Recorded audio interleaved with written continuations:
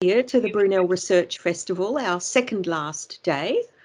I'm Meredith Jones. I'm Director of the Institute of Communities and Society here at Brunel.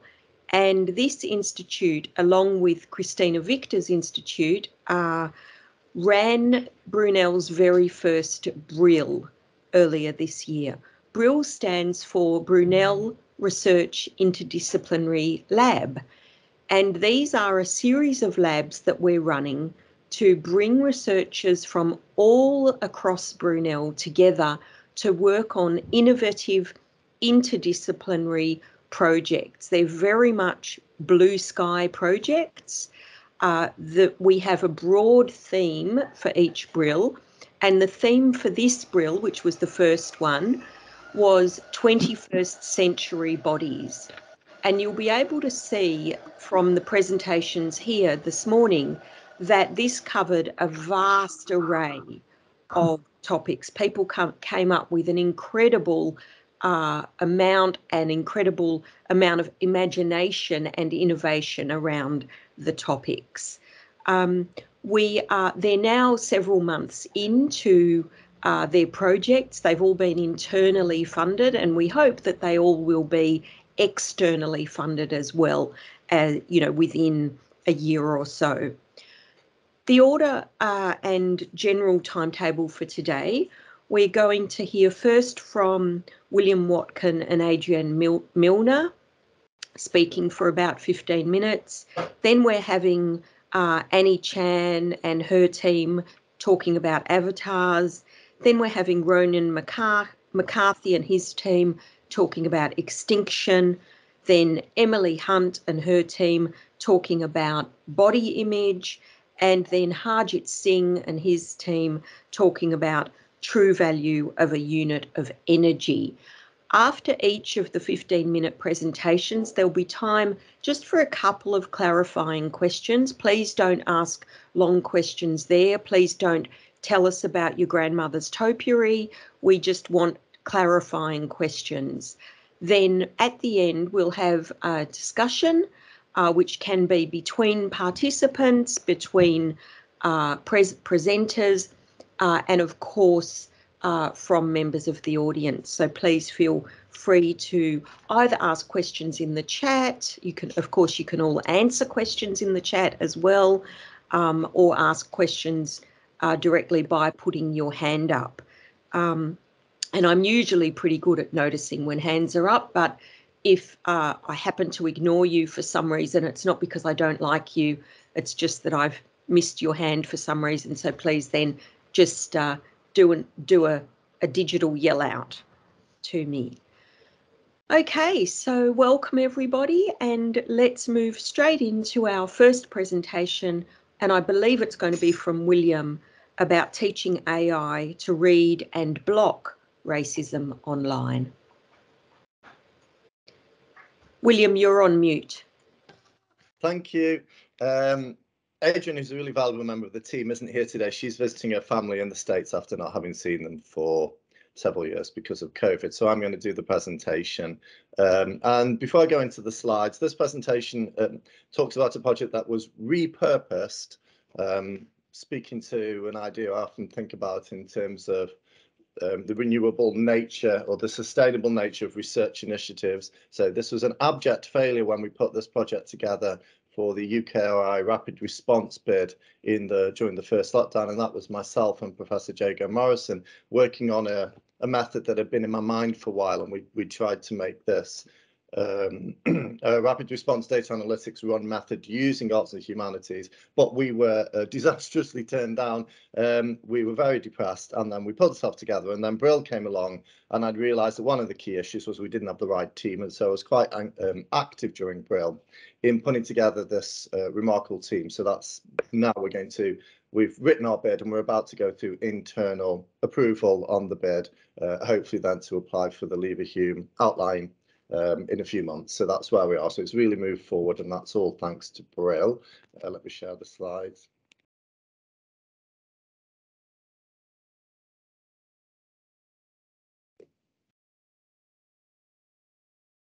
Okay. Can everyone see those? I'm not very good at showing on Teams. Yes? No? Yes. Yeah, cool.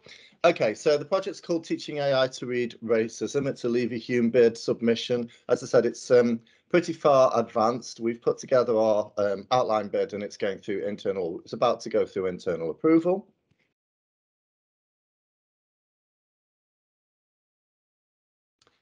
Okay, so we started with a problem, which is that racist online behaviour is, as we all know, a significant cause of conflict and distress in our society. It's particularly relevant with Elon Musk buying or not buying Twitter and the new government-wide paper on social media and data analytics and so on. So we thought that it was a really timely problem to address. We focused on racist language usage because we felt that that was the expertise in the team, and that was also something that was quite focused. We realised that contemporary racist language usage is complex, more complex, we believe, than people perhaps appreciate when they're doing data analytics. So one of the things we learned from Adrienne in particular, I think, was many perpetrators of racism online are unaware of the hurt and offence they cause. And one of the innovations of this bid is not to focus on the victims of racist abuse, but to focus on the perpetrators of racist abuse, which kind of switches things around and is not that typical in the UK, for example. Many modes of visual and audible racism remain hard to detect reliably, so a key part of the bid was to make sure that we went what we call a cross-mode or multimodal, and I'll talk about that in a moment. That's another really innovative component part of this bid. The final innovation, I suppose, is the application of arts and humanities research. So we have a basic data analytics model of racist language usage called ontologies. With Adrienne, we have a psychological model, which is typologies of racism. These are still quite list orientated. And then myself and Jago Morrison, who's associated with the bid, are coming to suggest that there are cultural modalities of the construction of racism that are much harder to detect, but that's where a lot of racism is. So that's the final part of the piece of the puzzle, if you will. Now, in my mind for a long time was if AI can recognize faces, which is one of the most complex cognitive tasks the brain has to perform, I believe it's the most complex, then surely we could read culture with some degree of accuracy if we can read faces with some degree of accuracy. So that was my big headline. Can we read culture like a face? Why don't we? Because no one's ever really tried to do it, I think, or wanted to do it. So this project was aiming to teach AI to read complex, subtle and varied modes of online racism, expressed in words, images and sound. Not the obvious, but the less obvious in a wide variety of ways. This is really important because it enables a much richer array of racist modes of expression to be identified and blocked, hopefully before they're shared online. It also speaks to a cultural literacy around being racist, sadly, which many of us can do almost subconsciously using images, sounds, memes and so on that have some racist element to them, and sometimes we're not even fully aware that we're doing that, but they're there, if you like, within the cultural memory.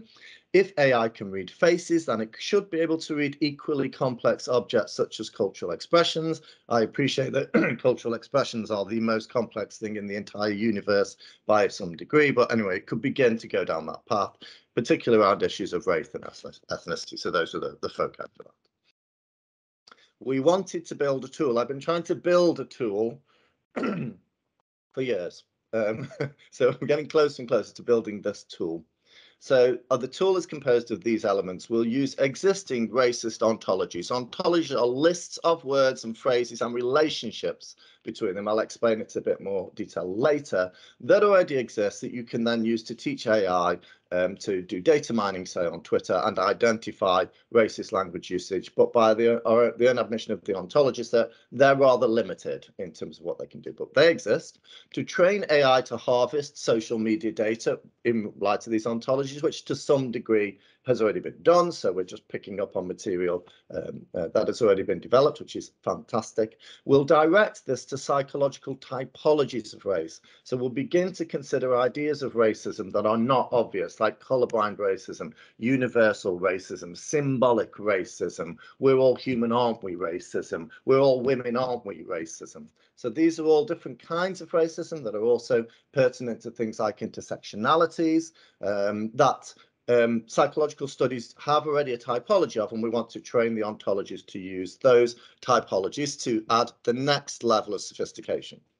We then want to filter these typologies to what everyone calls critical race theory now. We don't call it that in our area, but everybody else does. So these are conceptualizations of the cultural expression of racism, not just the words, but the whole cultural mode of how racism exists in our culture, how it's expressed through language, symbolism, and so on. So if you like, a much deeper dig level, which is the kind of work I think that only arts and humanities scholars are probably truly qualified to do. That's the next level of complexity. So we've got 3 levels of complexity, and the final level of complexity, and we have to really thank Abdul Sadka. I'll talk about the teams and mentoring expertise in a moment, but we're going multimodal. So already the large majority of the work done in this field, and there's some great work done in this field, is to do with text. Text is by far the easiest thing to mine and the easiest thing to identify as racist or sexist or good for selling shoes, whatever you're looking for. But the large, increasingly most of our interactions online are visual, and as we're increasingly asked to do reels and short videos and so on, there's an audio component as well. And so increasingly that becomes a new area for identifying racist modes of expression online, and that has not been addressed as much.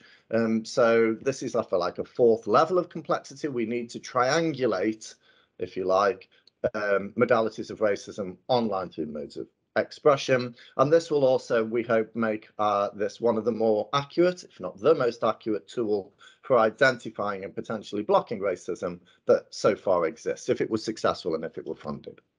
This will be using a standard neural networks mode, which again I'll talk about in a moment, to create a highly sophisticated tool for the identification of expressed racism. So this is not the identification of racist attitudes towards you as somebody in a minority group, for example, or that will be part of the work, but also an identification of when you share a meme, then in actual fact, without you realizing it, that meme is racist.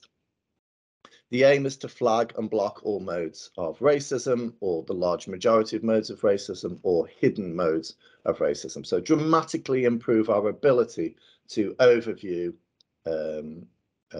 racist usage online and turn social media into a much greater cultural citizen. The team. Okay, I do apologize. This is not the greatest visual presentation. I had to put it together on the hoof. I did think about getting photographs of the team, and then I thought this is a much more powerful team. So this is our team. And the project, the first time that we submitted this project, as I said, to UKRI, I think it failed because it wasn't the right team. We tried to actually buy in, for example, data analytics expertise commercially. It's very expensive, but also it's not something that funding bodies, we discovered, want to do. They want us to develop our own apps and our own AI as part of the research project. So we focused on that, and BRIL was a fundamental part of putting together the right team at Brunel, which turned out to have all the right expertise in place. So the project will bring together a unique interdisciplinary team of experts. It's what I sometimes call radical interdisciplinary work, which is that you sit down with people that perhaps you don't normally talk to in the other side of campus. Perhaps you don't even necessarily want to talk to them. And that was one of the things that BRIL facilitated. So in social media and AI, we're working with Abdul Sadka, who's head of digital futures, and he was actually supposed to just be a moderator of the process, but he loved the project so much that he joined. So that's been a really, really valuable member of the team, and he really, really has improved the vision of the multimodal, which had never occurred to me before. The ontology of data sets is Emma Norris, and again, that was just very serendipitous that she was at BRIL and that they call it ontologies, because I work in philosophy on ontology, and I said, oh, ontologies, what does that mean? And then we discovered that we had this all this stuff in common.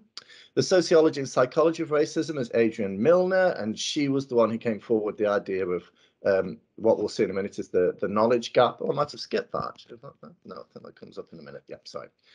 So we'll come back to that in a moment, but she was very helpful in explaining the difference, if you like, between the analysis of racism in psychology and in our area, so for post-colonial studies and critical race theory. I am the critical digital literacy cultural theory person.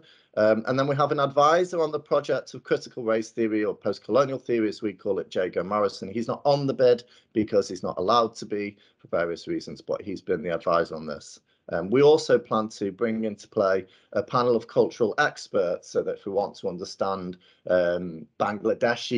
racist Bangladeshi memes, we'll speak to experts on South Asian culture and constructions of idea of Orientalism or diaspora of the Bangladeshi community in the UK, that sort of thing. So we want to be really, really specific when we put together our new ontologies. The knowledge gap. Adrienne really identified a knowledge gap. Also, this is a great thing because in our area, we don't do that. So one of the useful things about BRIL is looking at how other disciplines work. I don't think in arts and humanities I've ever heard anyone really identify what we would call a knowledge gap. Adrienne was quite clear that she's American. In the US and other countries, particularly South Africa, if you ask people about their racist attitudes in a questionnaire, they're quite open about them. They're quite open about making racist comments about different ethnic groups.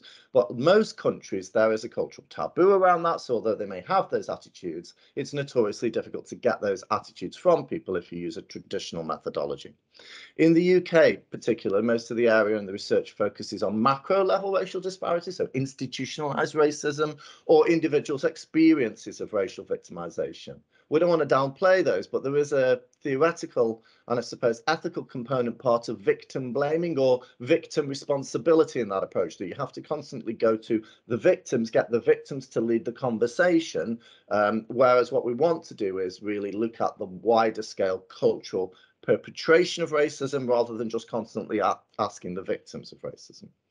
It appears that there are currently no examples of research which quantify and qualify a wide variety of forms of contemporary racist expression online. So in the UK, so we're coming into an area where there's still a lot to do, even if we didn't have this innovative approach. What's particularly innovative about this approach is it solves this problem about asking people direct questions about their racist attitudes, because you don't do that. You simply analyze what we would call their cultural production, in inverted commas, freely given, freely expressed on social media, obviously not totally free, and then analyze what they're talking about, and then, if you like, go back to them with that rather than do it the other way around.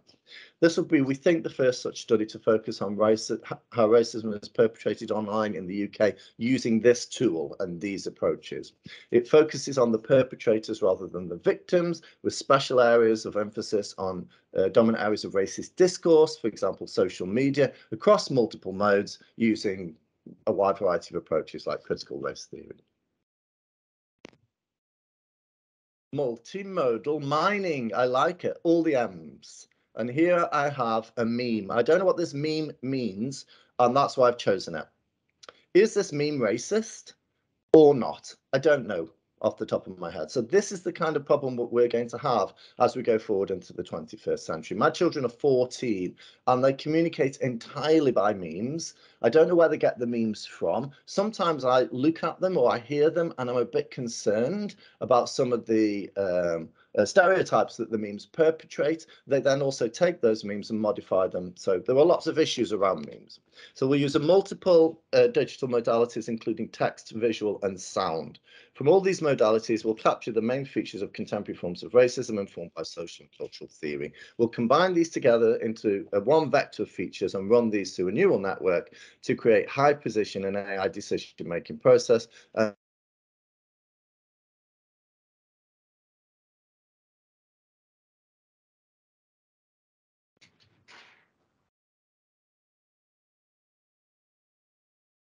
Has William frozen for everybody? Yeah. Yeah. Yeah. Yeah.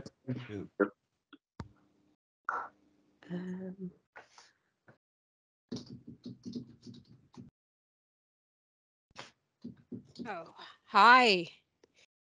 Hi, Andy. Oh, William. sorry. William's back. I guess someone is going first. Can you see me? Yeah, sorry. Yeah, I'll just So wrap up sorry. now. You okay, William, to continue? Yeah, I just lost that. Can you still see the slides? Yes, we can. Yeah. All right, then. So to do this, we've got a four-pronged process, which is the ontology development. That's developing these lists that we mentioned. We're then testing the code in that standard way. And then we're continuously adapting the code to bring in experts in social, cultural, race theory. And then finally, continuously adapting the code by optimizing the data analytics approach using CNN, which Abdul tells me is convolutional neural network, that's his area, training to optimize classification accuracy. So we're building a feedback loop, which is not unusual, but we're bringing in extra elements along the way that are unusual, hopefully to make it much more powerful. Rather than explain ontologies, which maybe we run out of time, I'll just move to the conclusion.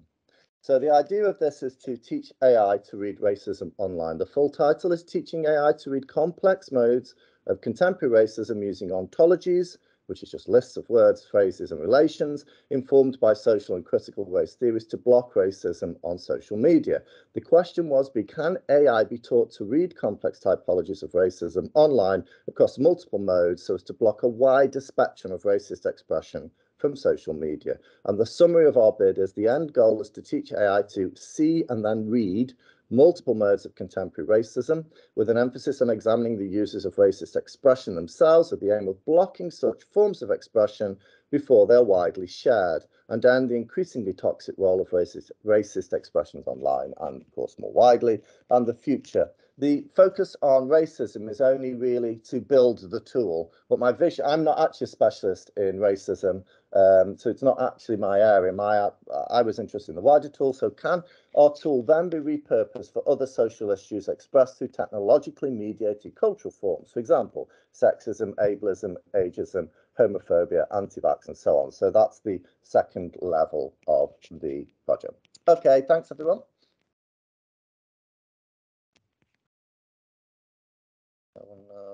Share.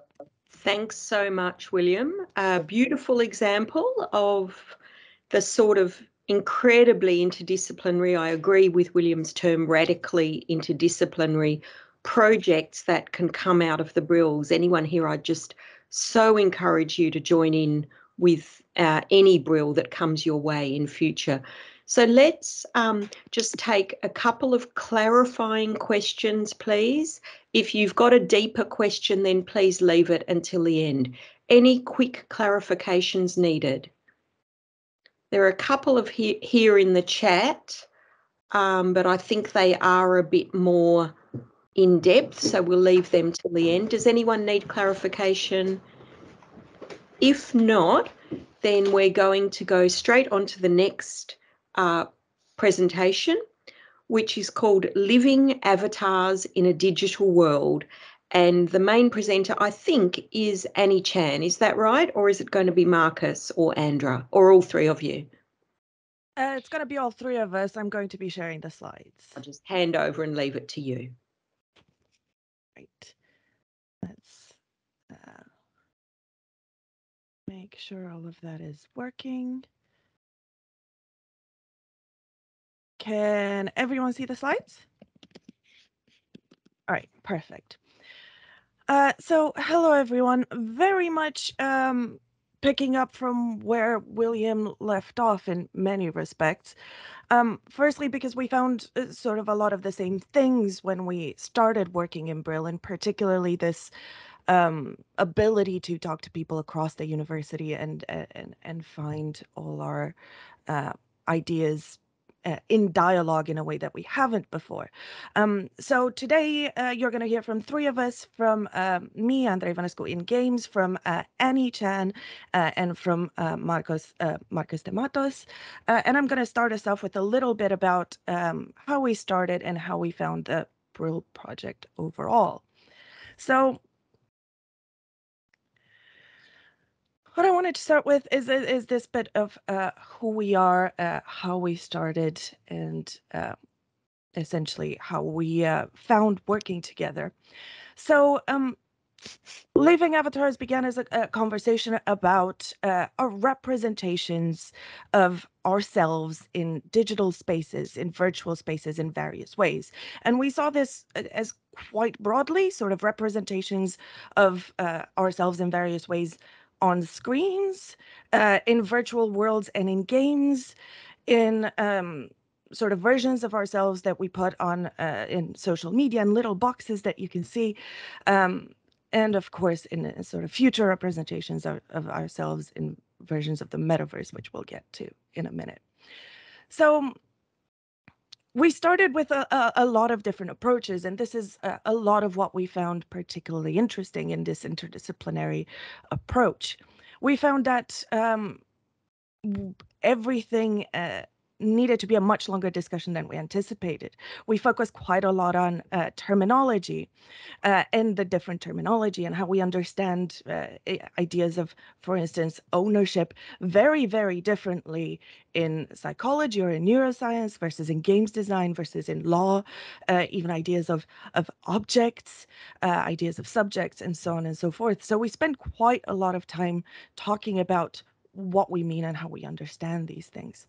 So then we worked on to sort of put all our work together, because one of the things that we found is that avatars have been researched in quite a lot of depth in our various fields, but what is missing, and I'm sort of borrowing from William here a little bit, this sort of gap in the knowledge was putting all of this information together and sort of building an interdisciplinary framework to understand all of these ideas about avatars. And our lovely Delia Ferris, doctoral researcher, helped with putting together some of these ideas and putting together a bibliography. So one of the things that we've done since is sort of spend quite a bit of time presenting all of these areas to each other, so we have a shared beginning, a shared place to start from, and a shared vocabulary. And indeed, one of the things that we did find is actually that this process of working through our terminology is what, in the end, focused our research. So these terms that were the terms that we were sort of couldn't find a common ground with became the common ground and became the focus of what we wanted to look at. So I'm sort of very, very broadly describing our research areas here in 3 categories, and ideas surrounding perception and behavior, how we perceive ourselves in virtual worlds, how we perceive others, and how that makes its way back into the real world, how it is, well, the physical world rather than the real world. I will correct myself a little bit there, because I don't want to suggest that virtual worlds are not real. And of course, how they are influenced by real world social, cultural, and other ideas and issues. And of course, how representations of ourselves and representations of others affect behavior, and particularly affect behavior in relation to sort of longer exposure, so ideas of time and ideas of different spaces. At the same time, we talked about ideas of embodiment and ownership. So how does an avatar stand in relation to ourselves? Do we find them to be embodiments of ourselves? Do we own these avatars? Do we feel like we own these avatars from a neuroscience or a psychological perspective, or from a legal perspective? How do we think of different ideas of ownership? And finally, ideas of representation of power. And I'm harking back to what William was saying a bit again here. Ideas of intersectionality certainly play in when we look at representations of ourselves and behavior, perception, and all of these ideas in virtual worlds. And of course, all of these relate to much broader ideas of power, and power in the physical world, and power in a very, very real social and legal sense. So we're going to go into each of these categories a little bit. So I'm going to hand over to my colleague Annie Chan to talk to us a little bit about the well, neuroscience and psychology aspects of this. Okay, so yeah, thanks, Andrea, for getting a head start. And as a psychologist, getting into this project, we do, try to contribute a kind of neuroscience research to this area. And basically, this is about perception and behavior, but specifically, we will always circle back to body ownership, space, and time, so that we can bring other researchers' interdisciplinary expertise together. Even we have like slightly different terminology or definition, but that's the reason we have this interdisciplinary research, is to, despite of these challenges, we can still come together and answer some of those important questions. And there are two important questions that we want to focus on, especially using neuroscience tools. The first one is that this moment-to-moment representation of body. Specifically, put it in a layperson's term, does seeing avatar actually activate representation of your own body? Seeing something visually similar to you, does it feel or, have the same mechanism in your brain?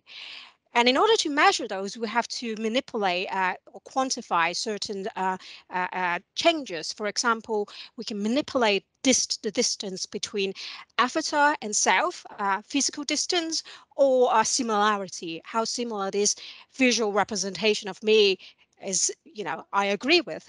The other one is the spatial alignment between avatar and self. For example, viewpoint. If you're playing games, I felt like it's easier to manipulate the body when the body is aligned with my own visual field. This is this egocentric representation versus the allocentric representation when you're looking at someone's body moving and you're trying to control it. So we can manipulate those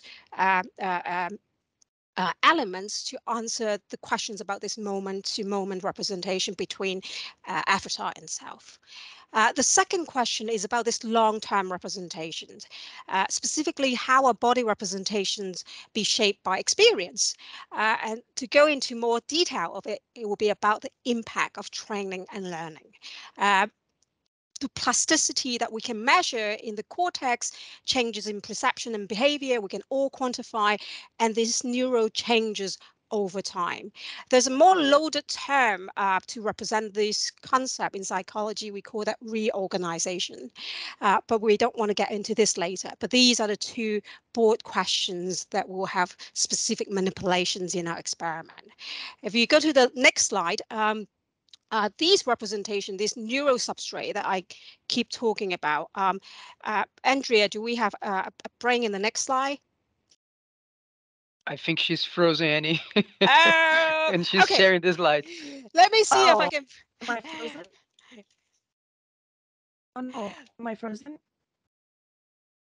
So we do have representation of these moment-to-moment kind of neuromechanism in the brain.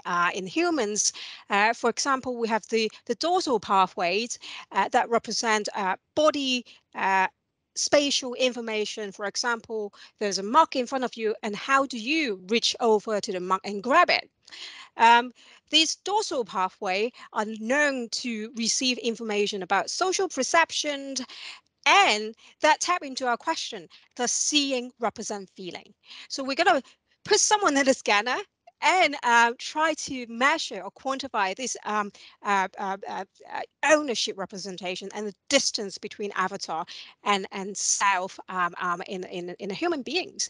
The next pathway, the next slide, please, shows this long-term representation of body representation. We call this pathway the ventral pathway. In human, it represents or is known to represent this long-term information about objects and bodies.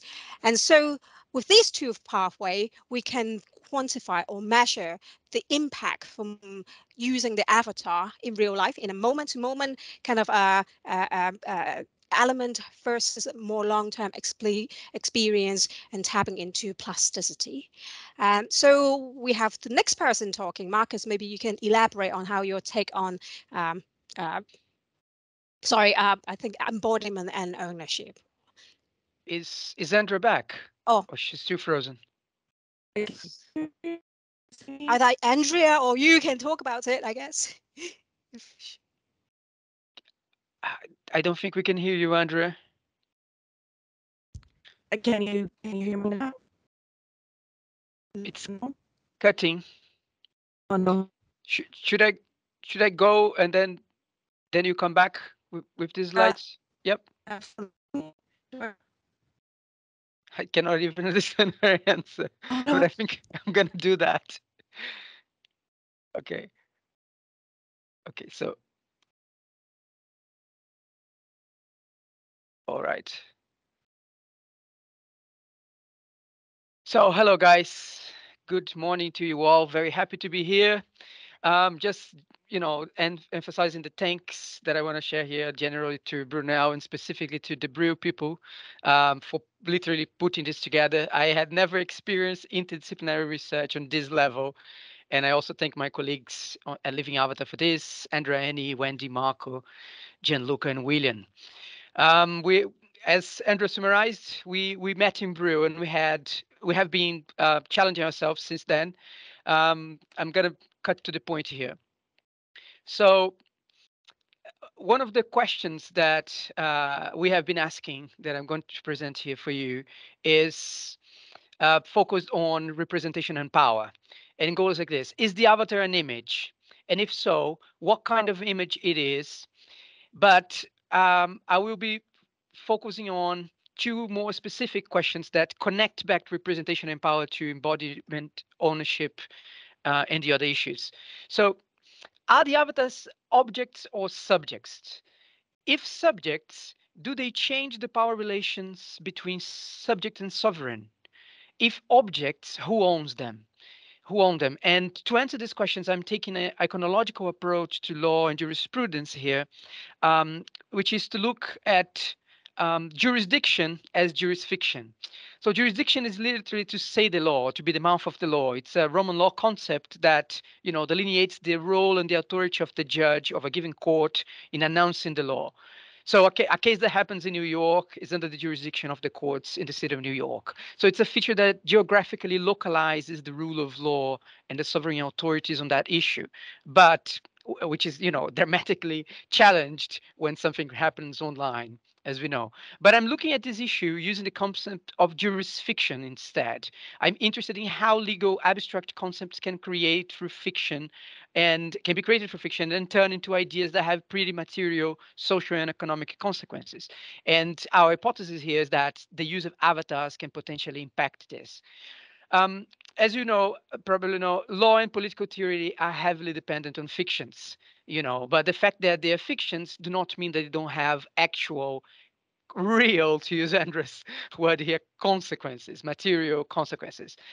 Just to make myself clear, if just an example, like adoption and companies. What is an adoption? It's a fiction. It's an idea, a legal concept that establishes that from now on, a person who is not the father of a mother of a child will be considered as if they were the father or the mother. It's a fiction that can give you a family, but also property, inheritance. A company, what is a company? Is a fiction that establishes that from now on will be considered, in all relations, actions related to the company, as if we were one person, one legal person. So this picture that I'm showing here for you is the Leviathan. This is the original cover of a very influential book in political theory written by Hobbes and published in 1651. And can you see the details of this picture? So if you look at the armor of the monster, you see that it's actually made of people, of small individuals. And this book, as you know, proposed a notion of authority that is constituted as a power that is constituted by the subjects and exists now above the subjects. It's not original, but it was a game changer in the time. And this is the origin of idea that a sovereign that is constituted by the subjects is able to, and it was, sorry, I just have to shift a bit here because of time. Anyway, the state or the social contract that was enunciated here at that time was understood as a device that we all agree on in opposition to our complete disagreement. So this is the basis of what we call social contract, a protective alliance. But coming back to avatars now, how do avatars potentially change these iconological and fictional legal agreements? This is a question that has been in the back of my head since the beginning of the project. If the avatars are part of us and can be considered subjects of law, this might change completely the justification of authority and the social contract between us. But let's now briefly look at the other side of the question. Are avatar objects? And if they are objects, what is our relationship to them? Let me just shift the slide here. Do we own them? Do we create them or not? What I would like to propose, and we have been discussing about this, is that we do not know now what is the best legal concept or legal fiction to deal with this. Is your avatar simply a property of a platform who owns it all, or do we possess the avatar while we play with it? Is the embodiment of the avatar in any way similar to possession in the ancient religious, meaning of someone who was possessed by a spirit, or can we adverse possess an avatar against someone else's will, as we do to property? Well, we do not currently have the questions to, the answer to all those questions, but we might find it if you funded us. If you fund us, and we are trying to put together 2 different proposals for funding. But lastly, just to sum up, Andra, are you back? The courts have been deciding cases about this stuff, and they do not have the answers to these questions, but they are trying their best to solve the social conflicts they're faced with. Sometimes, clumsily attempts to apply legislation and precedents to, to the cases that come. And this is just to mention a current case that we discussed that happened in the U.S. District Court for Southern District of New York that found out that the unlicensed reproduction of NBA players' tattoos in their video game avatars is not copyright infringement. And the courts, they, found a way to use arguments that nobody bought the game because of the tattoos of the players, but they gave like an implied license to the game designers to do that and qualified it as fair use. But lots of stuff are going to come out of this increased use we are making of avatars. And I'm not sure I can handle this back to Andra now. Can I? She's not back, is she? No. Okay, so I'm going to close up then. And it's been massively interesting to connect, to develop these concepts together and try to make sense of the way avatars are impacting us. And we're thinking of putting 2 proposals on focusing on 2 different levels of the avatar, of this avatar experiment we are doing now. And we have currently applied to become a research group, which is open to new joiners as well. So looking forward to hearing questions, and thank you. I hope we are on time. Thank you so much. What a, just as you said that last thing, I was thinking, oh my God, they've got 2 projects here. So I'm so pleased that you're going to submit to. Thank you very much. Sorry, Meredith, just to finish, I forgot something very important about the research proposals. So we believe this research might have an impact on the metaverse, which is a discussion that the government's doing right now, on generally social media, and specifically on human rights as well. And this is the crew that we have working on this. So thank you. Thank you. Very well done. So I'm so impressed and so excited by the projects that have come out of this BRIL. Does anyone have any clarifying questions? I certainly have some more conceptual questions, but does anyone have any quick clarifying questions before we move on? No? Okay, so I'm looking forward to the discussion later with this group. Thank you very much, and sorry we lost Andra. We're going to move on then to our 3rd presentation. This one is called Extinction, Implications from Microbial to Planetary.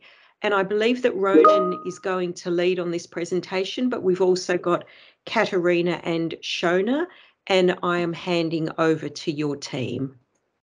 Many thanks, Meredith. I will try and share this presentation.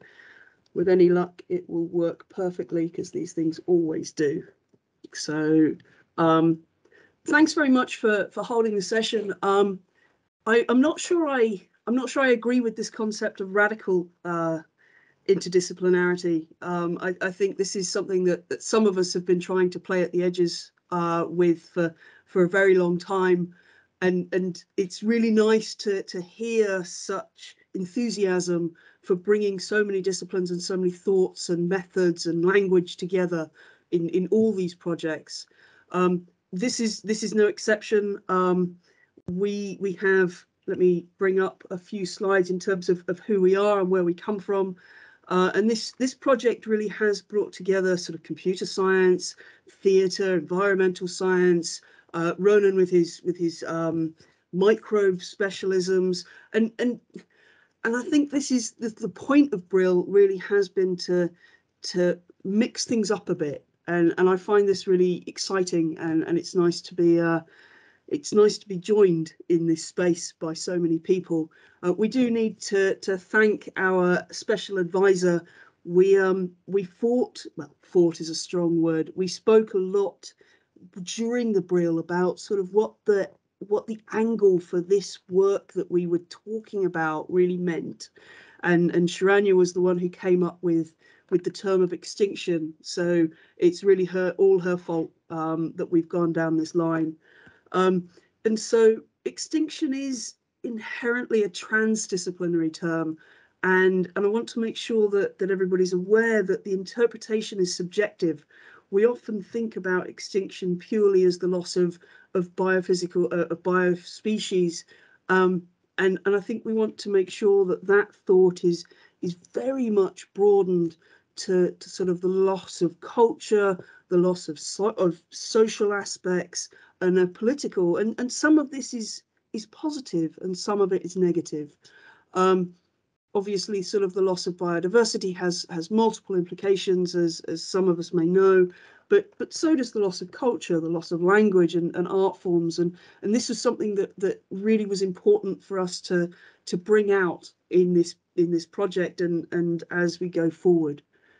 So to sort of think about what our approach was, we all come up with, well, how do we reframe extinction in the 21st century? And I think this is something that a lot of the BRIL groups have been struggling with, is sort of as we move into the Anthropocene, as sort of society shifts, technology shifts so rapidly, we're left with these terms and this language that perhaps isn't as encompassing as it needs to be.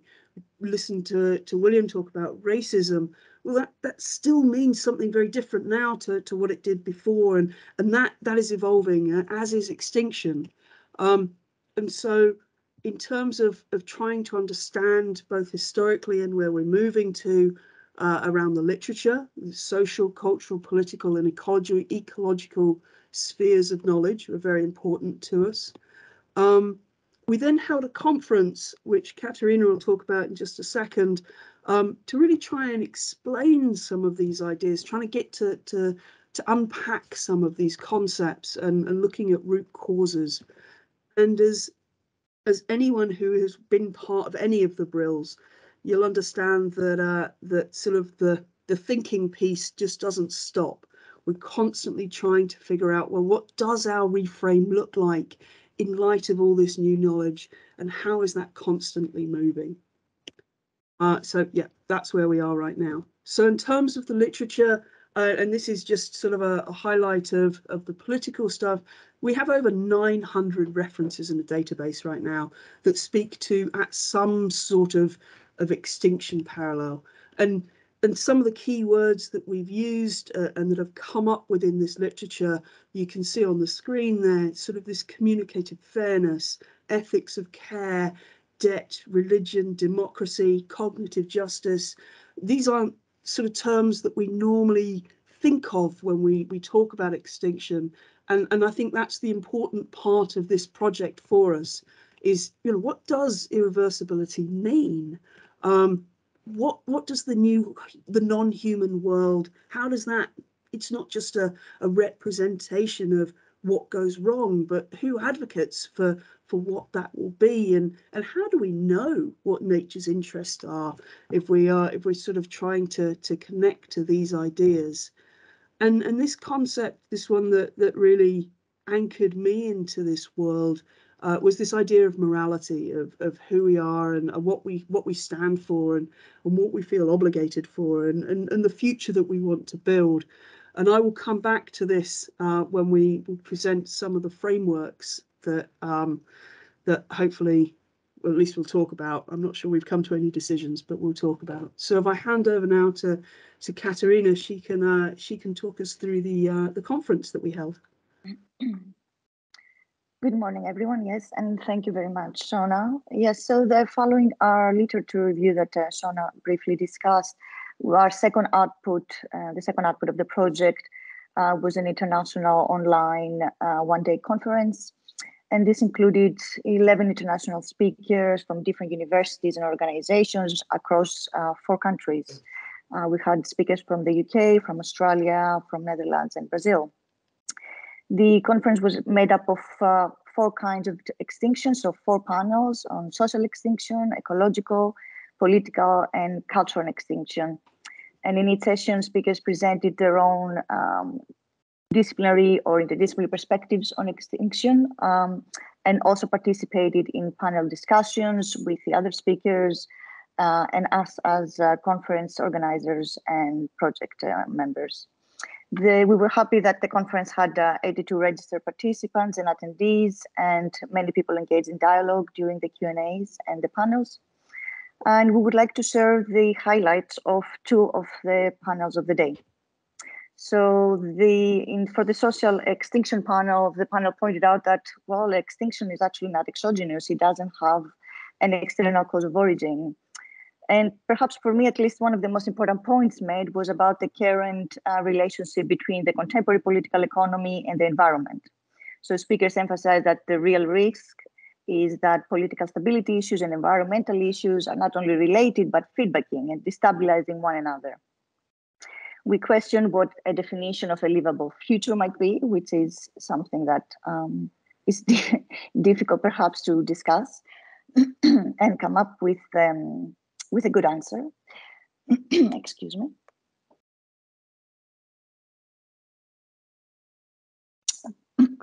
The panel pointed out that there is no such thing as a natural disaster, and that societal collapse may even be beneficial at this point, considering that many complex societies are actually extractive. So, for example,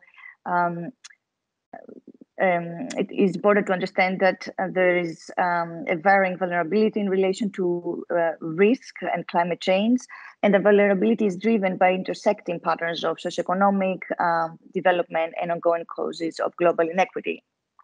So extractive policies, for example, and practices deplete countries of their own resources, but also make locals financially dependent on them, making a turn to environmentally sound practices extremely complex.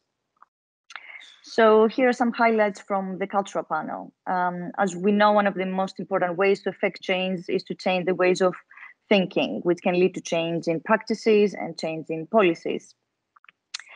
The panel here highlighted that art is able to change the stories and narratives that we are told, and thereby enables the project of unlearning of anthropocentrism, promoting interspecies empathy. The presenters also highlighted that cultural extinction, that accounts of cultural extinction are not really accounts of witnesses, but the stories passed on. And therefore, although they provide a coherent narrative of extinction, each occurrence is really not coherent, and it covers the context of the colonial violence in which it occurs. It was therefore emphasized that embodied practices may be the solution, embodied practices that go against the Eurocentric view of the world, its exclusionary ways. Those embodied practices are crucial to both preventing extinction of others, of the environment, of practices, and improving prospects of sustainability. It is also very important here to understand how they discuss sustainability. So sustainability here is understood as a set of relations in which the care for others, for the self, for the environment, and for ideas are entangled, and importantly, they are interdependent. So I think the next slide is on the social media. Is that right? Yeah. I'll give it over to Ronan for this one. Perfect. Thank you very much. So I think as outlined at the beginning, we really had an international speaking panel with a really diverse array of opinions, and we wanted then in the attendees to also draw in as much differing expertise and international representation as possible. And one of the strategies that we did to achieve that was to launch a social media campaign to advertise the actual conference and get attendees. So with that, what we did was we posted relatively regularly the different sessions about the conference, giving people details about who would be speaking, what they would be speaking on, giving links to more information, and also the registration links. And I think very quickly we realized that there was quite a strong appetite for the conference and for I suppose what we were going to try and frame throughout our session. And that, I think that was reflected also in the metrics associated with the social media. So say, for example, over the 28-day period leading up to the conference, we had various elements that were posted. And as you can see, this got quite, in terms of impressions, we started to generate quite a few social media impressions. And then obviously we had the peak of the day of the conference itself. So it was quite interesting as well, because there was some engagement on social media that we could follow up on. We also, during the event itself, live tweeted the session so that people could see who was speaking next, what they were going speaking on, and again that encouraged more engagement and attendees to drop into sessions that were particularly relevant to them. So yeah, over the course of 28 days, we got almost 5,000 impressions. And I think what's nice about this is one of the legacy impacts of the BRIL project is this Twitter page, which now has a network of followers that are interested in this area, and potential network of future collaborators also, which was quite nice. So I'll pass over to Shona for the next section, where we try and frame extinction, the easy part. Yeah, gee, thanks, Ronan. No, I really appreciate both of you speaking about sort of the conference itself, and as you mentioned, Ronan, the sort of the legacy of this work, and so to try and, those of you who know me, everything has to be a diagram because I'm just built that way. So trying to think about some of the literature, some of the conversations that were had during the conference, trying to draw out some of these ideas. There are obviously these feedback loops that sort of tie to what is sort of traditionally known as ecosystem services around food security and water security, but also around health and livelihoods, and constantly these frameworks and feedback loops are amplified by inequity and inequalities. So this is something that I think when we're talking about reframing extinction, just looking at the ecological system doesn't tell the story that that exists between these feedback loops. And I think that's something that we really want to start to examine much more. We've also thought about sort of this idea of impact scenarios. I mean, it's very obvious to sort of understand some of the biophysical ecosystem service negative impacts on food webs, on planetary boundaries. Many of you may have read different reports on the loss of biodiversity and the impacts that has.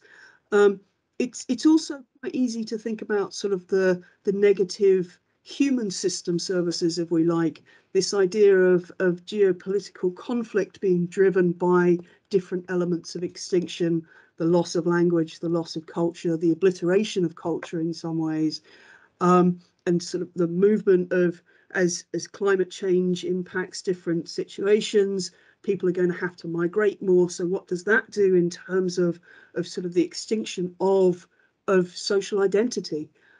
It's much harder to think about sort of positive human services in this idea of is social extinction actually a good thing? Will it create space for transformation in a way that we haven't seen before? Will it allow social and political innovation to happen in sort of much more radical and rapid ways than perhaps we've seen over time? And time was one of these things that kept coming up in our conference and our discussions. when we have people talking about sort of dinosaurs and geological time, and then we talk about social time, it's really hard to reconcile these kind of ideas in the same frame. So we don't pretend in any way, shape or form to have any of the answers. I'm not sure I can think of positive ecosystem services yet, but we're still trying. But one thing that perhaps maybe I did wonder, and some of the biophysical scientists, some of the natural scientists in the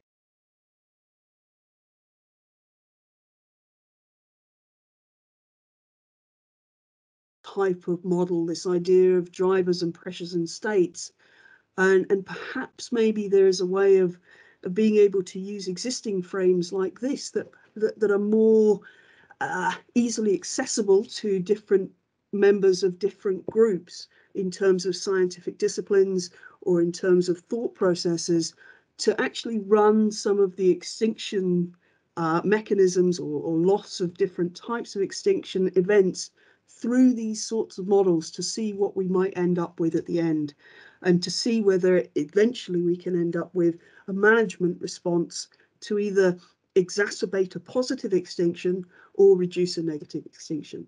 So these are some of the ideas that we're constantly sort of fighting with within our own minds and within the group. And this has sort of led us to the idea of, well, where do we go from here? I'm not sure we know. I'm not sure we've made any rash decisions yet. But there is definitely sort of an article that we need to write that's based on the literature review. If we have 900 different types of articles, then we really need to think about what that looks like in terms of publications. We've talked about this idea of a commentary article that really starts to look at the frames of extinction. There is a new journal that's being launched by Cambridge Prisms called Extinction that seems to be quite a nice fit, but also making sure, if possible, we could do a simultaneous publication in a more arts and humanities minded journal that would allow that audience to continue to be connected and continue to feed on each other in sort of a knowledge generating system.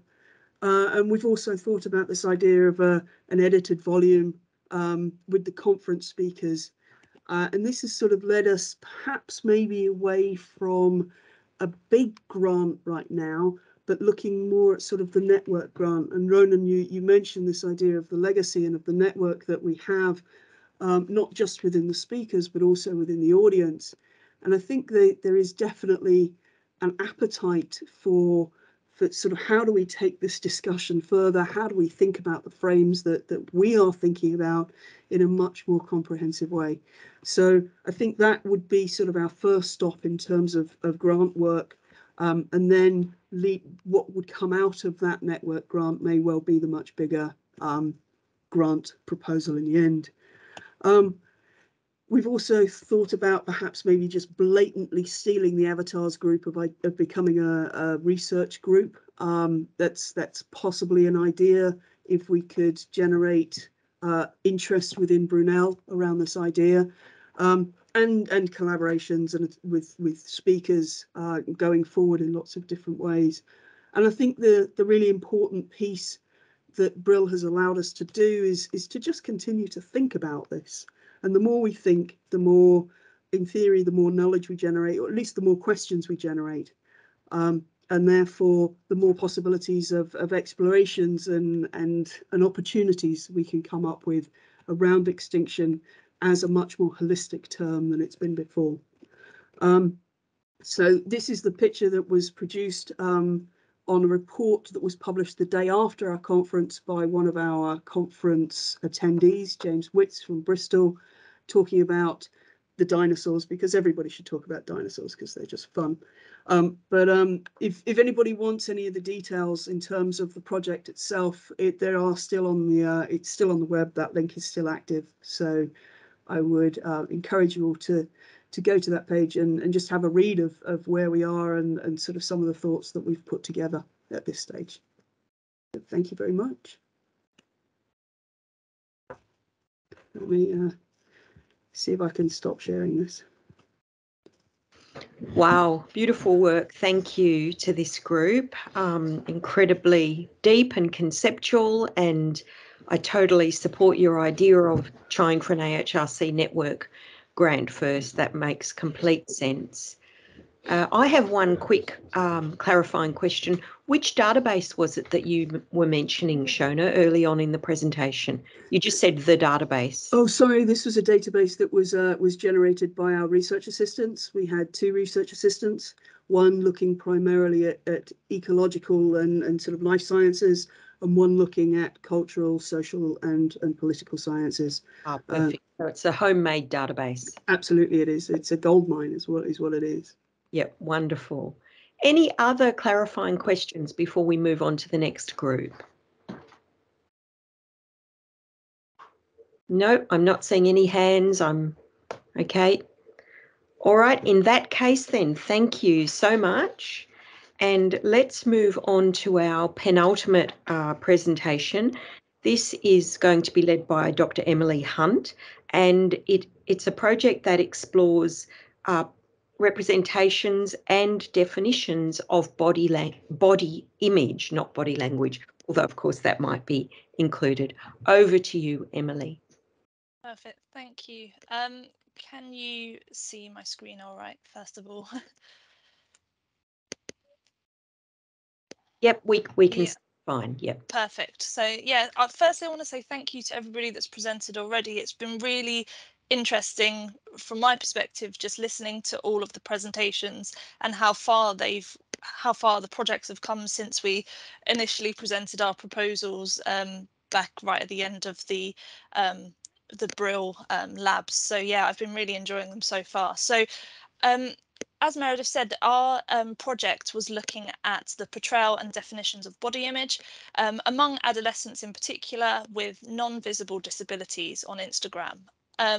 As I'll go into, the focus has shifted slightly from Instagram, but this was something that we hope will come out a little bit more as we develop the project further. So I think I have a few of the members of the team, research team, with me today. Wendy, Gianluca and Kemming I think are within this group. I think Charlotte's on annual leave, but hopefully if I can't answer any questions, the other members of the research team might be able to. So the focus of today, I'm going to talk you through sort of our overview and our project aims to give you a bit of a background about what the project is about. I'm going to talk through some of the challenges and opportunities of working as an interdisciplinary team. Probably will cover a lot of what other people have covered in terms of working as an interdisciplinary team, but I want to make this unique to what our team has brought together. And then finally, I'll talk about some of the public engagement that we're hoping to do and what the future prospects are for this project. So to start with, I think it's best to just define sort of what body image is. And essentially, this was a conversation we had quite early on, especially coming from an interdisciplinary team. We wanted to make sure that we were on the same page, or at least we have those debates and discussions about what we might define as body image. So we can explain this as the individual feelings, the emotions, the thoughts, and also the perceptions of our bodies. And when we look at the literature, we know that body image focuses on the physical appearance, but it also looks at the functional aspects of what our body does as well. So when we look at the body image literature, we can see that this has a concerning negative impact on children and adolescents and for their general overall well-being. So around 92% of teenagers go online daily, and because of this and the links with social media and the negative impact on body image, this is obviously a big concern. So this was an audience that we wanted to address in particular because of how much their sort of social media is ingrained within their worlds. We also know that disabled bodies are a lot less frequently shown in the mainstream media as well as social media. So disabled bodies was a topic that we wanted to draw on, and we wanted to see actually, you know, what we can find in terms of the research evidence. I mentioned here non-visible disabilities, and again, this was a definition that we had to discuss and debate within the interdisciplinary team. And this is something that's often quite overlooked, particularly because it's very hard to research. So when we identify non-visible disabilities, we're talking about, and this can be referred to as invisible, hidden, less visible disabilities, but essentially they are typically defined as impairments that restrict daily functioning, but they're not always readily observable by other people. So, for instance, other people can't easily identify that somebody might have a disability. So this can be things such as certain cancers, it can be things like learning disabilities, etc. So there is a wide range of types of disabilities that might come under this non-visible disabilities sort of umbrella. So we know that disabled bodies are less frequently shown in the media, and obviously this is more so for non-visible disabilities because of the nature of non-visible disabilities. It's very hard to identify. So with knowing this, what we wanted to do and the aims of the project when we first started is we wanted to firstly explore how body image was portrayed on social media, and we wanted to understand the definitions of body image for adolescents. So we had a sort of two-part aim for this project. And the programme of research that we proposed and that we're currently carrying out is that we first wanted to do a literature review. So we wanted to understand the literature in a bit more depth. And we had a wonderful doctoral researcher, Chris Bell, that worked on this for us.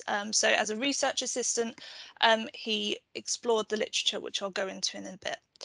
The second part of the research programme was then a co-design workshops with young adults. And again, I'll go into this shortly. So what we wanted to achieve out the literature review is, like I said, to understand what the definitions of body image were for non-disabilities, but see what research was already out there. So Chris did a wonderful job at compiling a lot of both quantitative, qualitative, mixed methods research, and I wanted to just talk through a few of the main findings from this. I won't go into loads of detail about all the different types of studies, but these are sort of some general findings that that came out of that. So firstly, we identified, or Chris identified, that there were very few papers that actually examined the relationship between all three of these elements. So body image, disabilities and social media. So although there might be research on, say, body image and disabilities, or disabilities and social media, combining the three together, there were very few papers. So this is a gap in the research that we've sort of identified. There was also a general finding that social media can provide positive opportunities for those with disabilities. And I think this is really important to mention, because I've been talking about the negative impact of social media and potentially the negative impact of body image, but actually social media can provide a really positive space. And I think this is something that as a research team, we're really conscious to try and provide in the future, and something that we want to look towards is to actually provide more of a positive space for people with disabilities. And the last thing I wanted to mention was that although disability research has focused on how people with disabilities are represented in the media, this is often to do with the Paralympics or elite athletes. So the representation of athletes, for instance, after the Paralympic Games. So of course, this is a bit skewed towards a different type of audience, and potentially doesn't reflect just seeing the average person being represented on social media. So from this literature review, we know there is a need, we know there is a gap in the research evidence, and we know there is a potential positive impact going forward. So the next step is what we're trying to do at the moment, is to do some co-design workshops with young adults. So the purpose of these co-design workshops was to essentially get the, sorry, I've got on one more. The importance of these was to actually help us define these young people and help to understand from their lived experience what they know about disability, body image and social media. Although we can speculate that potentially Instagram is a big social media platform, potentially there are other platforms that we don't know about that actually are being used more regularly. They might have more insight into terms of what are some of those core issues in society as well. And essentially, we want to understand what they think about this type of research. Where do they think it goes? So a real core element of this project and something we wanted to embed from the start was this idea of co-design, and hopefully that will inform the future projects. So where we are at the moment with this, we've had our ethics approved and we did begin recruiting, but we found we got a very, very limited response. So we were essentially reaching out via Twitter. And although we were aware it might be quite a hard to reach population, and this was a risk with going forwards with this study, we didn't sort of anticipate the limited response we got. So we went back to the drawing board and we've reevaluated our strategy. And so we're just sort of pending the amendments at the moment in terms of where to go next. We have planned these co-design workshops to take place in June. So hopefully within the next month, we'll have some strong sort of output from these co-design workshops, and they will then lead into our future prospects and what we want to do in the future. So that's a really speedy overview of the project and the project aims. And now I want to talk a little bit about how this has come together as an interdisciplinary group. So as you can see on the screen, we've come from a variety of departments and divisions within Brunel.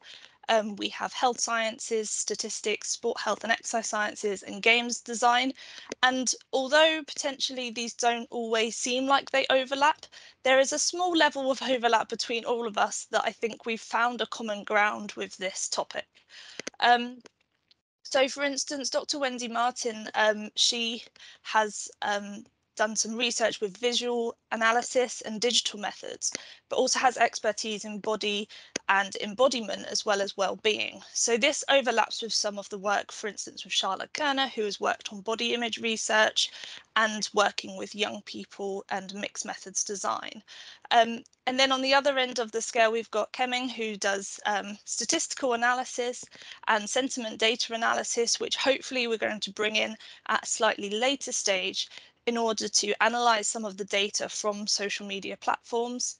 And then myself and Jean-Luca have a bit of an overlap with digital storytelling and some narrative techniques, and some qualitative data as well. So we come from very different backgrounds, and I think this is a strength with our team.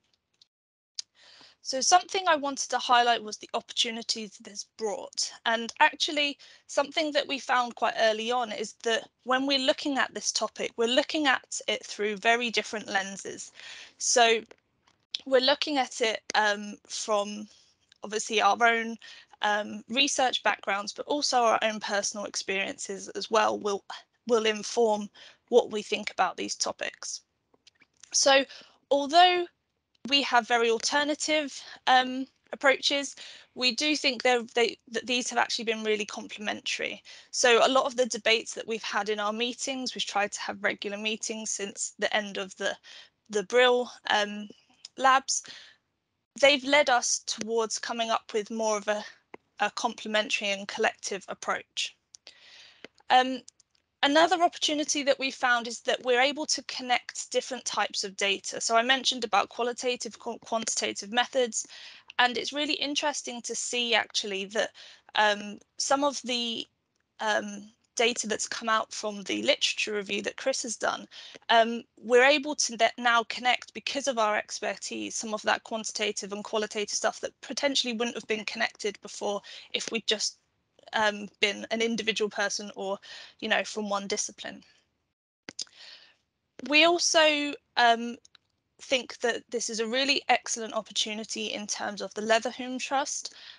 So as I mentioned before, we've had a few difficulties with recruitment, and this shows the risk of this project in terms of it is a difficult, hard to reach population that we need to just take sort of a leap of faith with to try and actually understand this topic in more detail. Obviously, there have been challenges, and I think as myself, as an early career researcher, working with people with a vast amount and a much more experience than myself, it's been really interesting to see the different methodological approaches and research philosophies that people bring to the table. And like I said, although it was a challenge in terms of terminology at first, we were sort of tripping over ourselves a little bit at first, trying to figure out, okay, how do we define disability as a group?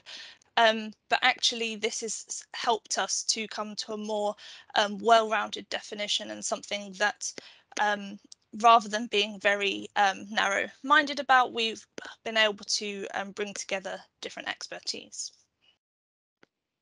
So where does this leave us now, and what are we doing in the future with this? So I wanted to highlight the public engagement aspect of this project. I mentioned around the co-design workshops with young people with non-visible disabilities.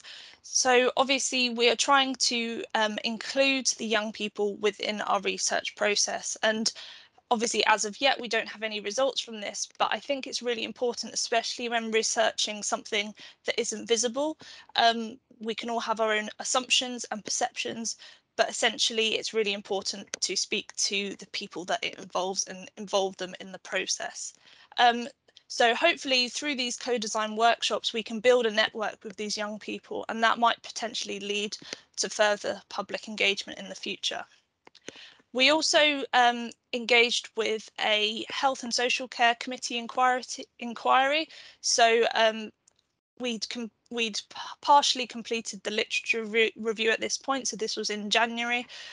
So we submitted evidence towards this. So this was the government sort of health and social care committee inquiry around body image. And we included information around disability and social media to include in that.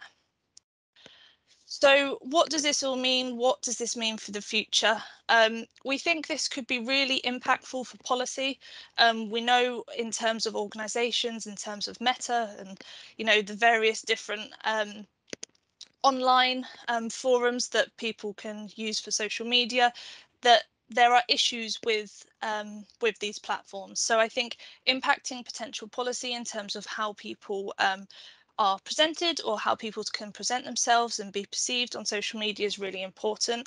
And hopefully this type of project will increase awareness as well. So not just for us as researchers, but for potentially for the people that we're trying to improve their well-being and essentially make their lives better.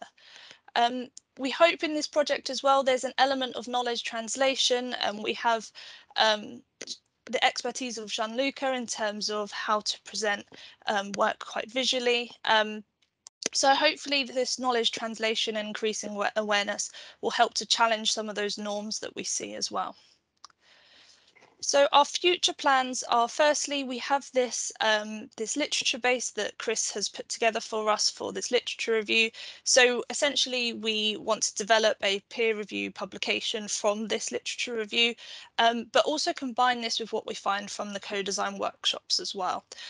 So we realise that the literature review is a very isolated understanding of body image, disability and social media, but actually helping inform that with the co-design workshops, hopefully we can develop a publication that tries to merge applied practice, real world examples with the research evidence. We're also looking to create an interdisciplinary research proposal with these three areas. This is at really early stages, if not like very sort of pre-contemplation at the moment, but essentially we're still looking to develop a Leatherhome Trust proposal, but obviously this will be really informed by the co-design workshop. So we're very reliant on the information from that, but we're feeling really positive about how that can actually bring us forward and how that can influence the proposal that we put forward. So I think I will leave it there. I'm not sure if I've come to the end of my time, but of course, if you have any questions, I think the other members of my team are with me as well. So thank you.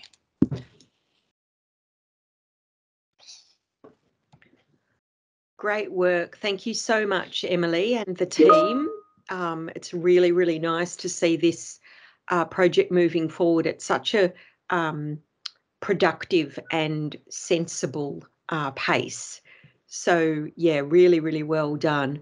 Any clarifying questions to begin with? Okay. Akram agrees that with your co-creation of questions, it's definitely one of the more powerful aspects of your methodologies. So if I don't see any hands up, I'm not seeing any clarifying questions in the chat. So let's move on to our final presentation, and then we're going to have a very exciting and interesting discussion between all of the panelists and people attending. So on to our final presentation. I believe it's going to be led by Harjit Singh, and it's got a bit of a strange title, but it will be absolutely explained. True value of a unit of energy in the developing world. Over to you, Harjit. Thank you very much, Meredith. Hope people can see my presentation. So let me just go to the presentation mode. Right. The idea was funded thankfully by the BRIL, 21st Century Bodies BRIL. What we were wanting to discuss or identify was what was the true value of a unit of energy in the developing world, especially the renewable energy. And why the purpose of this presentation is then to introduce to the people why this question came up and what we have achieved towards answering the question, if at all. The partners with me in crime were Professor Nigar Hashimzadeh, she is from finance, and Dr. Pin Lin Lau, who is from law faculty. Now, I'm going to give you the background of why the question was asked and then what we did about it. I'm sure people are aware, but still, I would like to do it for my satisfaction that in my view, relevant to the projects that we have done so far, there are 4 reasons why that we're talking about renewable energy, especially for developing world. The first and foremost being that there is a huge demand-supply gap which is increasing on the back of infrastructure development happening in these parts of the world. Population increasing, urbanization, and industrialization. For example, India is developing 100 smart cities. The cooling demand of the buildings will increase 6-fold by 2040, which will mean that electricity has to be either met through the renewables or through the existing fossil fuel-based energy power plants. Although there is a huge program on for renewable supply as well, but the coal will remain, and that's the biggest worry. So the environmental hazards will remain there. Then there is another issue in the developing world, which is they're really lagging into facilities for treating the municipal solid waste, which is produced in millions of tons. For example, India is producing 55 million tons of tons of it per year, and 90% of it is actually dumped in the open sites, which causes contamination to the air, water, and soil, causing health issues and so forth. Then the issue of food and nutrition is a big problem, especially where its predictions are that the world will be 9.3 billion in 2050. And if we're to meet the demand of food and nutrition for people in 2050, then the production has to be doubled. So it has to increase by up to about 100%. Already in 2020, 1/3 of the world population did not have access to adequate food. 3.6 billion adults and millions of children suffered malnutrition. This is when we're also wasting 1/3 of the food because of the lack of facilities, especially in the developing world. And these lack of facilities are cold chain facilities, which require to run huge amount of energy. Then finally, even if someone has energy, we've seen in the last about 6 months that the cost of energy has rocketed.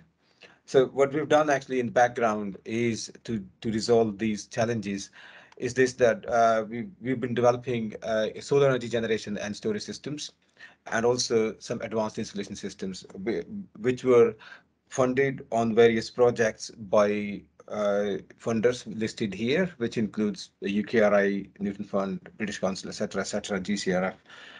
These were all projects in collaboration with Professor Savastasu and Maria Kalkatroni and Jan Wissing. I, as a PIU or as a co-I, have attracted funding up to about 25 million or maybe more than that, where the projects have been run and are currently running in 10 countries in 4 continents, all looking into developing solar energy technologies and insulation. Some of them are pretty interesting. We developed very focused technologies for India, Kenya, Tanzania, etc.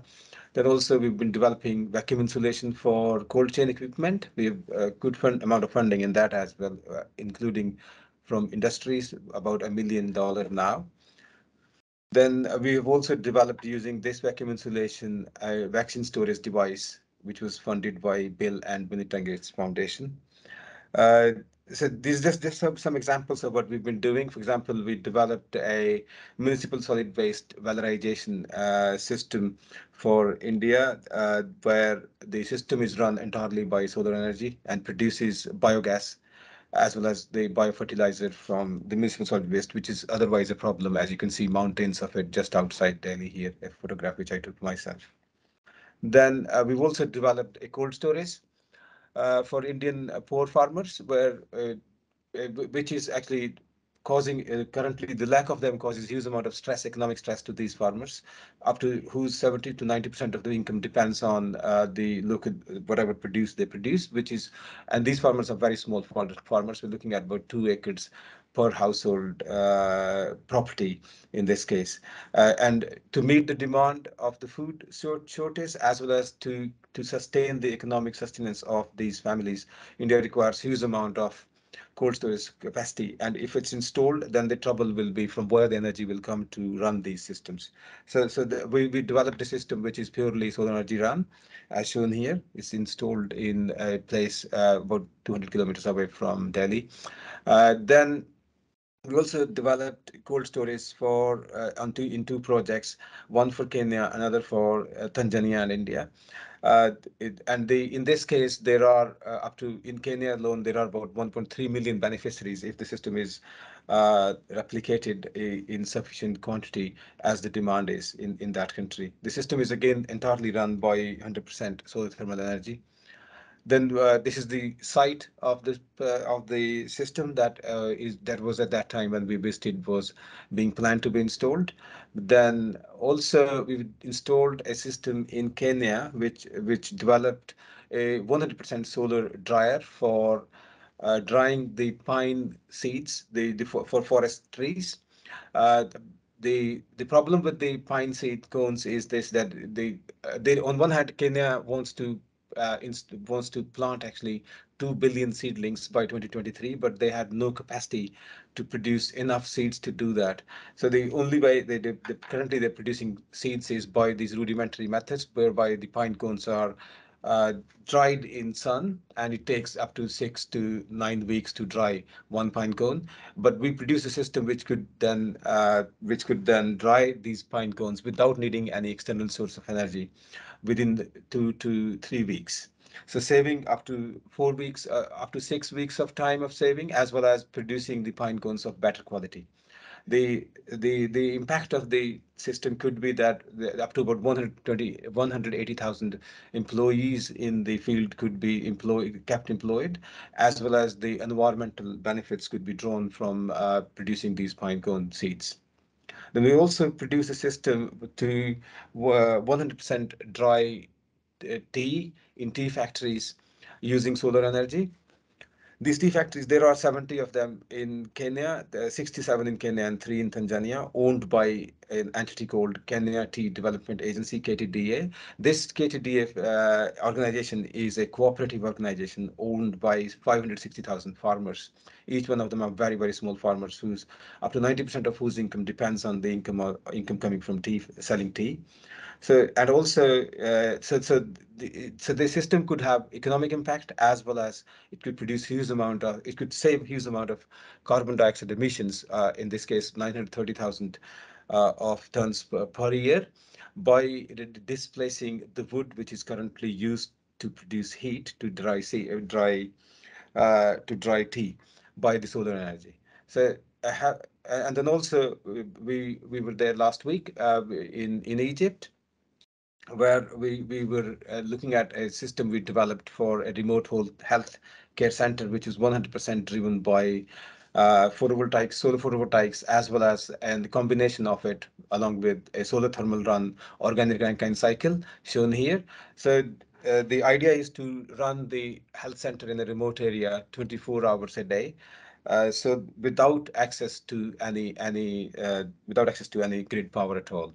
So with huge impact onto the local communities who have no access to power otherwise.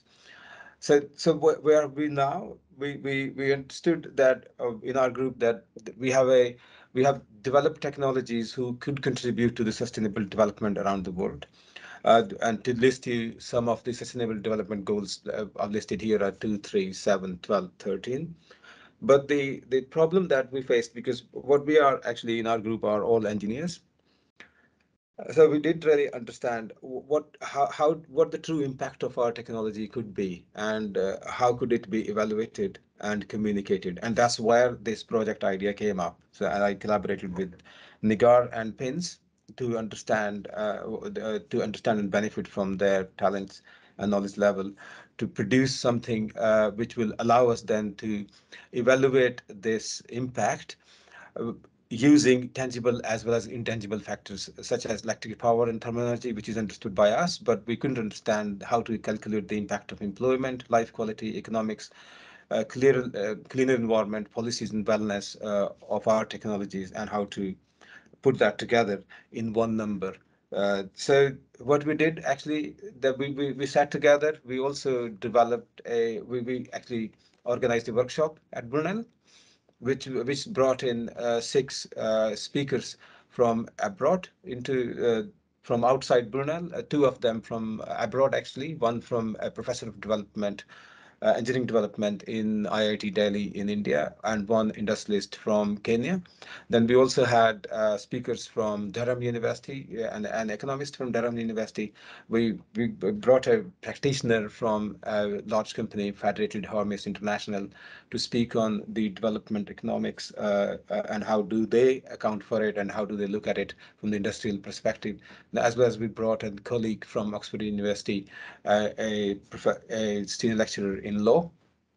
Then we collected a huge amount of views of the experts as well as the attendees, which led us to then at some stage submit a proposal. Actually, we submitted a proposal for funding to the World Clean Growth Alliance grants run by British Council in collaboration with partners in Israel and Kenya to see if we can develop a computer model that will be able to evaluate for us the impact of technologies or the value of energy we generate.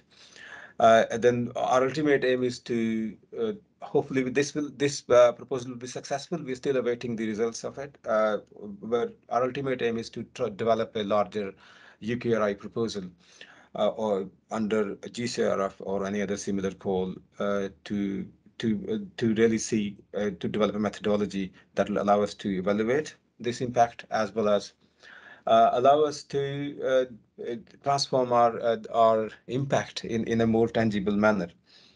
I think that was it I wanted to say. Thank you very much for your attention. I'm not sure how much time I've taken. Thanks. Any questions, please?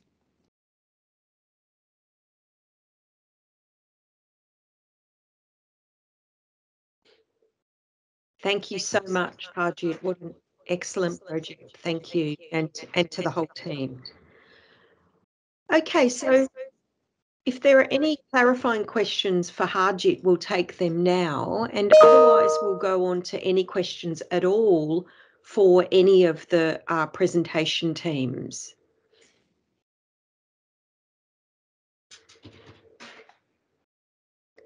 So feel free to please do put your cameras on.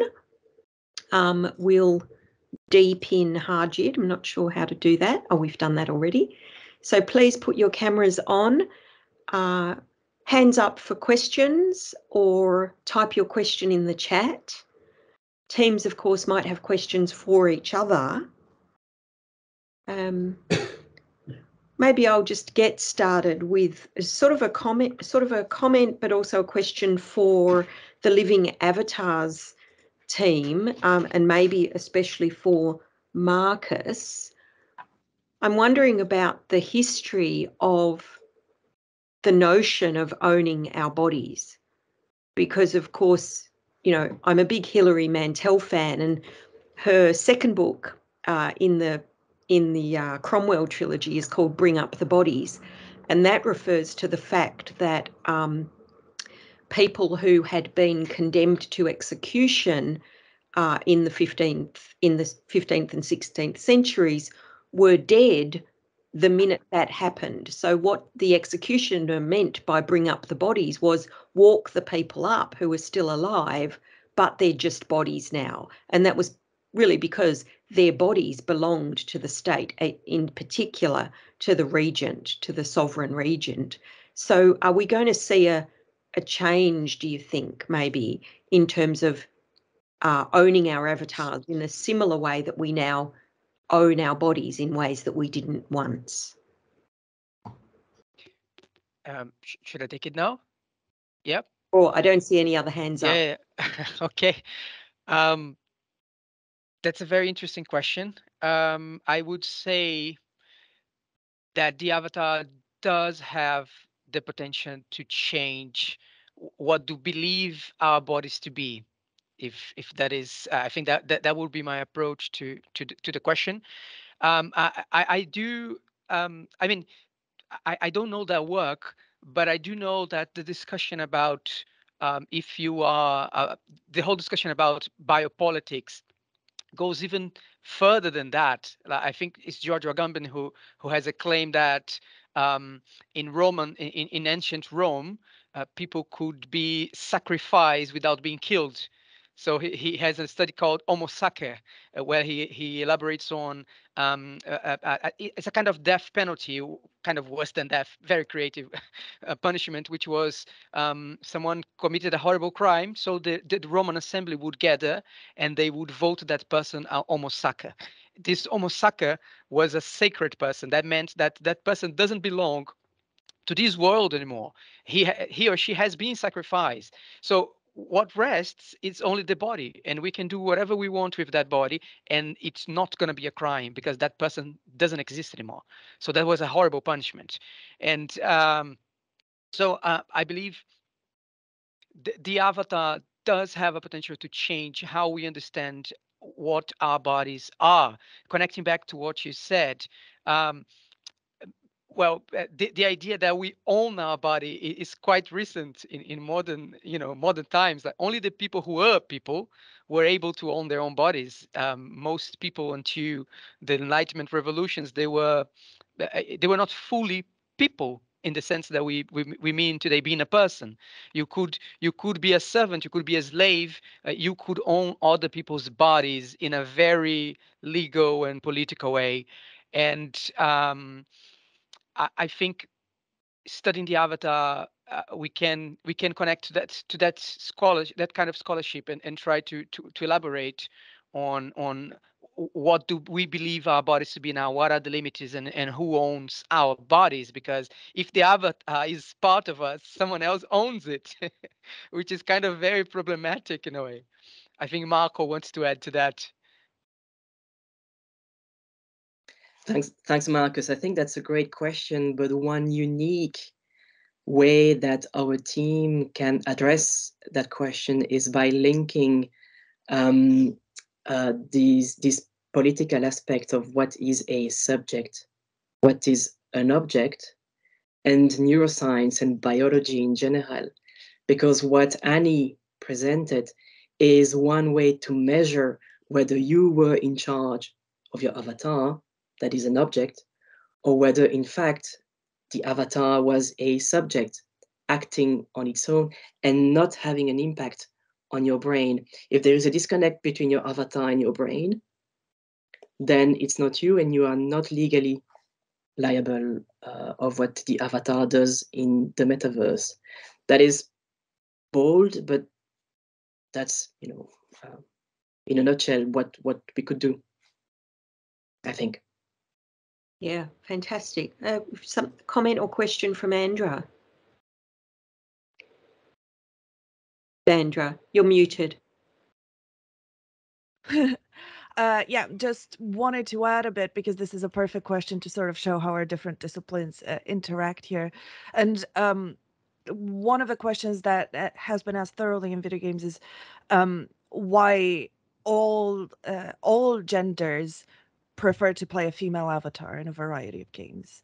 And the answers to that illustrate various different attitudes towards ownership and towards whether we see the avatar as subject and object in a completely different sense of those terms, in that there is an exploration of identity. There is an exploration of trans identity and of femininity on the part of male identifying players.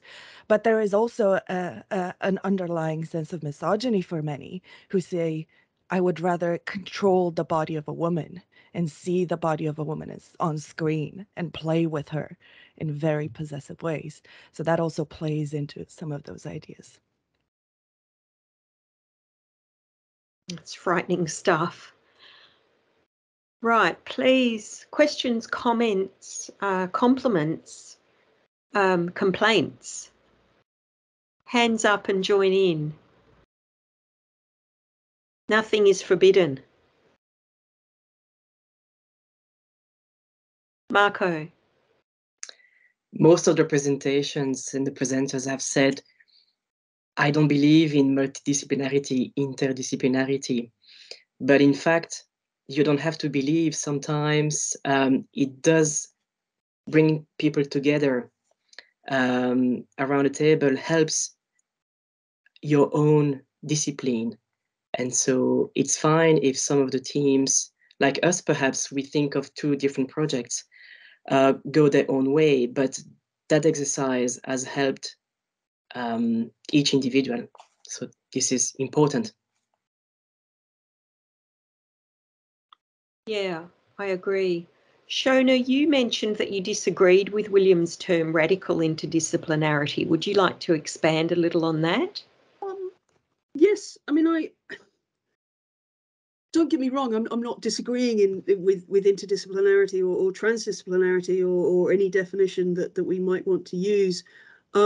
What I do disagree with this idea that this is a new concept that we must all embrace immediately. I think there are some people who have been trying to work across and between disciplines for a long time.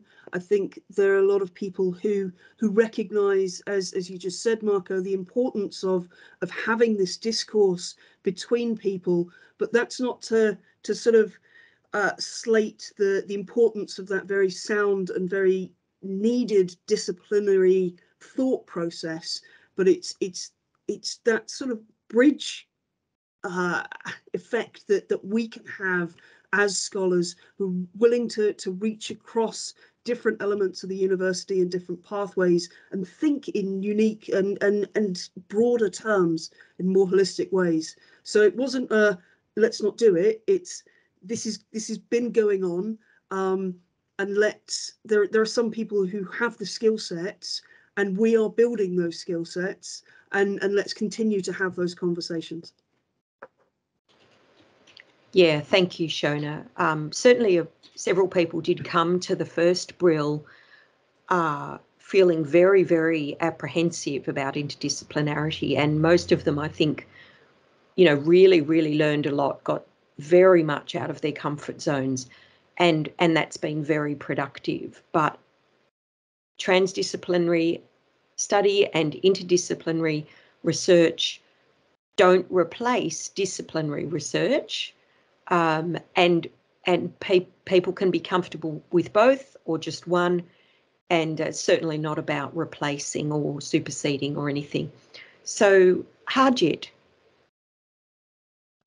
Yes, I just wanted to contribute to this interdisciplinarity discussion.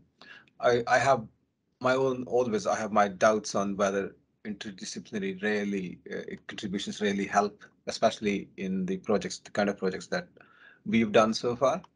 And so far, I must admit that we had very few people from outside engineering and sciences contributing to our projects. But we have now come to a stage, especially with this BRIL idea that we were funded for, that we feel ourselves constrained, restrained in terms of capacity or capabilities in really evaluating what we set to evaluate for us, this true impact of energy. And we really need people from different disciplines, especially economics, law, policy, etc., to work in at least on this project. But so at this stage, I will, for at least for this project, I agree that I need people from other disciplines to work with us. And we've already had Nigar and Paynes with us. But then in some areas, of course, I would say probably interdisciplinarity may not really be very helpful. So it has to be specific to the project we're dealing with. It can't be an umbrella for everything. Well, there's a call for anyone in the room who wants to talk to Harjit about joining his projects. Harjit, you and I should speak too, especially about the policy aspects. Yes, please, very much so. I'm very happy to collaborate with anyone involved. Yes. Mm-hmm. So, questions or comments, Marco? Hello, and thank you very much for all these interventions today. I really very much enjoyed them.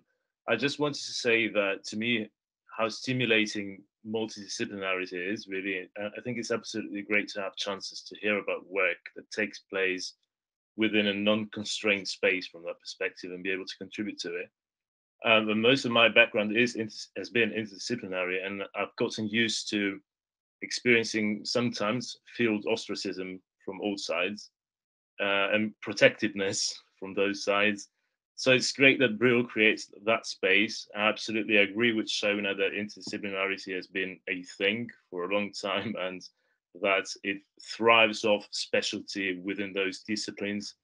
I think I agree with Willem, though, that we've needed to make it into a radical thing again, in a way. That's probably what he meant with that, I suppose. So I wanted to thank everyone. It's great to hear about so many projects that bring different expertise together in that space. So thanks a lot. Yeah, and I should say that Marco is developing a project based on our second BRIL that you'll all probably hear about at the next research festival. That second BRIL was based around the concepts and notions of food systems. Okay, I believe we have Katerina and then Marcus.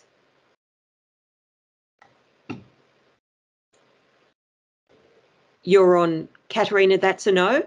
Old hand. Okay, Marcus. You're on mute. Sorry, I just want to add that I think interdisciplinarity has to be a value at some point, because kind of an ethics on its own, because knowledge is disciplinar in a sense that it needs a discipline to be produced, but also it restricts you.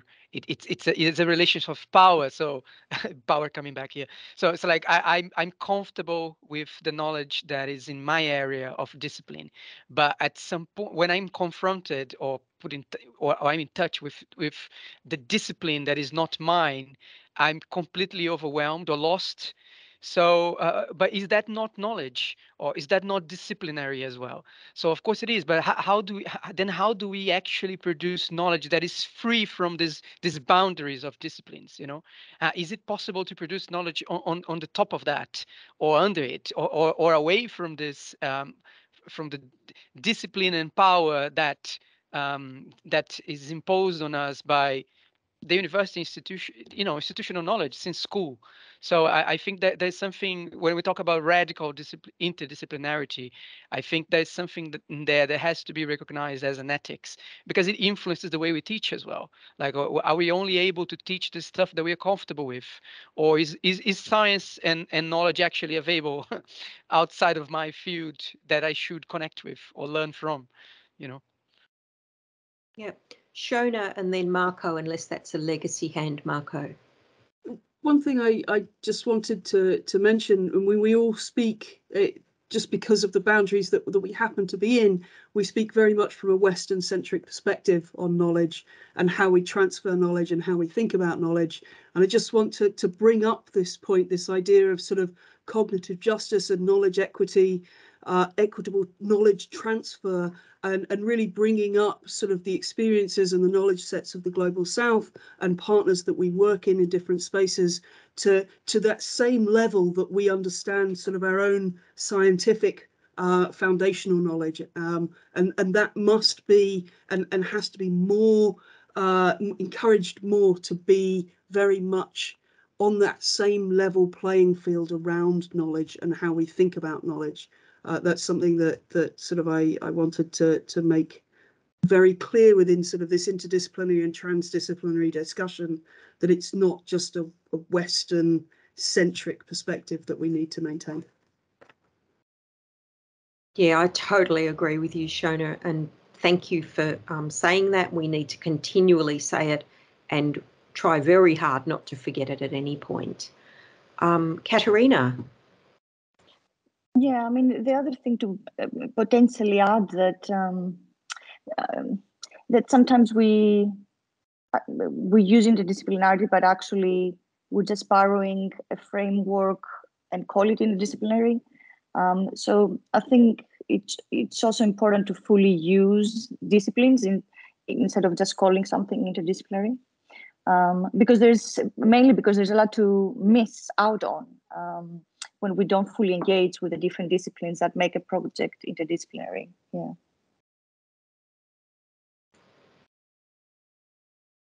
Yeah, thank you.